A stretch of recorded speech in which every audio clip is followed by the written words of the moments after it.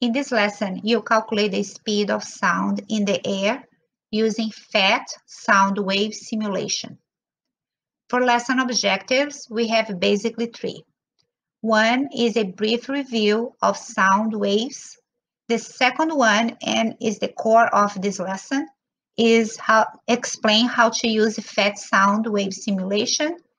And at the end, I will explain how to complete a lab assignment. So let's review. So this is a speaker and this is a listener. And this is the median between the speaker and the listener. This is a particle of the median. And this is the direction of propagation of the wave. So even though the sound from the speaker to the listener is going to move from left to right, the particle in the median is going to be moving back and forth. So that's why sound wave is considered a longitudinal wave, which means that particles in the median vibrate parallel to the direction of propagation of the wave. In this simulation, you observe the particles do not propagate with the wave, but they are energy carriers. Also, sound waves are mechanical waves, a wave requiring physical medium for waves to travel through, like gas, liquid, or solid. For each type of medium, particles are closer to each other than others. The speed of sound through solids is faster than through gas. In this simulation, sound waves will propagate through air particles. We can observe two distinguished areas in this median. One with a concentration with a loss of particles and another area with less particles. So the area with a loss of particles we call compression. So there are areas with high pressure. And another one is with less particles is called rarefaction, which is there are areas with low pressure. A wavelength can be measured between two consecutive compression areas. And they also between two rarefaction areas, I can measure wavelength. However, it's kind of difficult to determine the beginning and end of a wavelength using a longitudinal wave form. So we are going to translate to a transverse wave because it's easier to observe the features of a wave: the period, amplitude, wavelength, and frequency. In this lesson, I use Phet sound wave intro simulation to explain how sound is produced. I use the provided tools in the simulation to measure wavelength and period. I will calculate frequency and speed of a sound wave. And I will compare the speed of sound from this simulation with the real speed of sound waves in the air, which is approximately 343 meters per second. Then, by the end of this video, I will explain how to complete your lab assignment. This is Phet interactive simulation from the University of Colorado. I'm going to explain how to use waves intro simulation for sound. On the left side of this screen, you can see a speaker and two sources of waves. One is single pulse and another one for a flow of waves.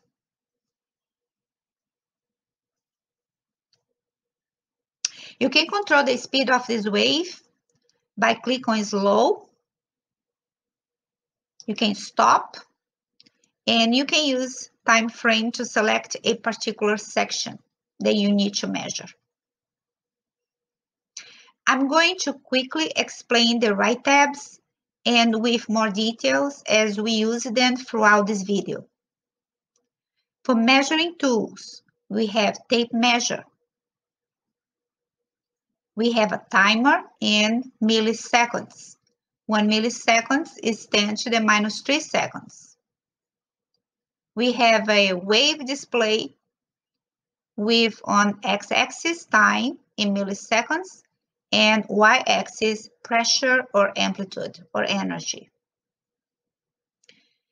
We have these control tabs to change frequency and amplitude, and we can select a graph to measure wavelength and see the behavior of the wave. We can also play a tone for different frequencies. We can observe this wave as a waveform, particles, or both. So let's refresh to understand what this gray area is about. So this gray area represents the median in front of the sound speaker, where we are going to observe how the wave propagates. Let's start by understanding this grid dimension. So let me bring the tape measure, a line here, and slide and measure the length of this grid. It is about 500 centimeters. So if you have one section of 50 centimeters, so we have 10 sections of 50 centimeters. Now let's visualize a sound wave produced by this speaker. So let's select particles. As you see, the particles are already in motion. And let's keep the frequency and amplitude settings as it is. Let's make sure it is normal speed. And let's click on the speaker and observe how these particles respond with the vibration of the speaker. So the speaker cone diaphragm, the yellow membrane, vibrates back and forth. And by doing this, it disturbs the particles in front of it. So let's select slow motion to observe with more details. As the diaphragm moves forward, the particles are pushed into each other. As the diaphragm moves backwards, it pulls the particles back. One interesting situation is the sound waves are moving in one direction, in this case from left to right. To see better, let's select both. So if I follow one circle, is moving in one direction from left to right. So that's the speed of the sound waves. My question is, are these particles moving with the wave propagation? So to answer this question, let's observe these red dots. They are visual cues to show how the particles are moving. In this case, looks like it's back and forth. But to prove this, we are going to bring this tape measure, slide, and try to get a sweet spot here where we can see 1, 2, 3, 4, 5, 6 red dots. So these red dots are moving back and forth following the speaker vibration. Is that even though the sound wave is propagating from left to right for longer distances, the molecular movement is radically smaller. If we slide this line to compare how far the red dots vibrate back and forth, we can observe that closer the speaker to the speaker, these particles move more far away from this line than away from the speaker.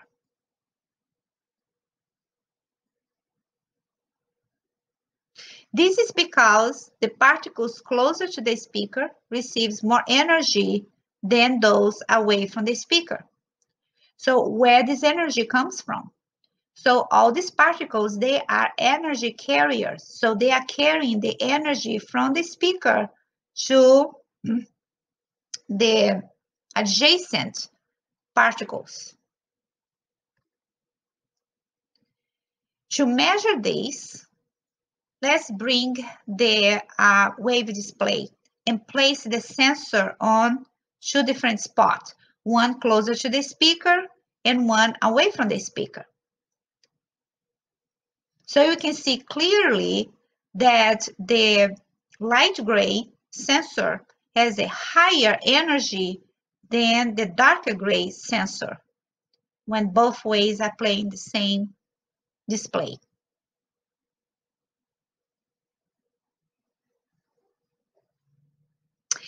Okay, so now we notice two defined areas, regions on this grid. One with more particles and one with less particles. The terms used for the region with higher number of particles is compression, and the term used for the lower number of particles is rarefaction. So let's select just waveform and use the frequency and amplitude tab to observe, to visualize how the wave propagates in this medium. So let's select lower frequency or closer to the minimum. So as you see, the wavelength is getting wider. And if you slide to the maximum, closer to the maximum frequency, the wavelength gets smaller. So there is an inverse relationship between frequency and wavelength. So if the frequency is higher, the wavelength is shorter. If the frequency is less, the wavelength is wider. So to observe the amplitude is, we slide for lower amplitude. So you can see those bright circles, they kind of fade away. It's because amplitude is related to the height of a wave or energy. So now we have less height, so it's less noticeable. If we add more amplitude or more height, so you can see brighter circular areas. To calculate the speed of a sound wave, we need two factors. One is the wavelength of the wave, and the other one is the frequency of this wave. So we are going to select both, and we are going for these settings of frequency and amplitude. We are going to make this speaker vibrate and create sound waves, and we are going to calculate the speed of the sound. To do that, we're going to bring the graph, and we are going to measure the wavelength of this wave. So we're going to stop, and we are going to bring the tape measure. So let me catch a wave. Let me go slow, maybe right here. So here we have a crest, and now I need to identify the next crest, which is about here. It's fine. So this is the wavelength of this wave in centimeters. So in meter will be in meter will be, so 103.3 divided by 100. So it's 1.033 meter. So that is our wavelength. Now we need to find the frequency. To find the frequency, we need to bring this wave display, and I'm going to place one of those sensors by, let's say, right here. And I'm going to find the period of this wave.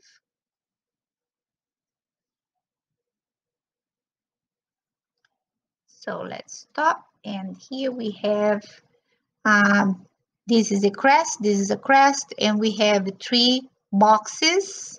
So the period of this wave is 3 times 1 milliseconds.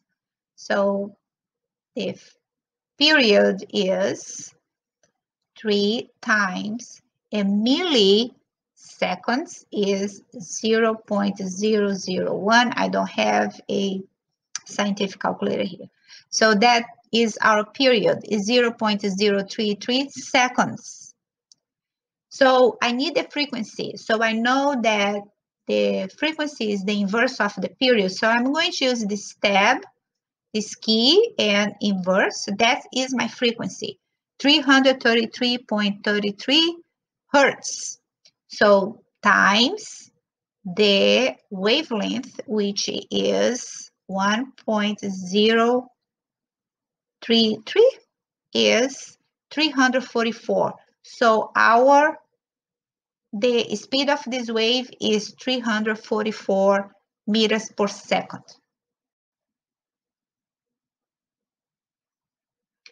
For this frequency setting, the speed of sound wave is determined by measuring wavelength and period of the wave traveling in this medium. Wavelength is converted to meter. Period is converted from milliseconds to seconds. Frequency can be calculated by inverting the period since they are reciprocals. So the result is 333 hertz. And finally, the speed of sound can be calculated by the product of the wavelength times frequency. And the result here is 344 meters per second. As for your lab, you have to follow the same steps presented in this video to calculate the speed of sound for each of these frequencies. You have to adjust the frequency shown for each of this picture and record your results in this table. For the setting 3, this is the one I have used as an example in this video, and the results are already filled in this table for you.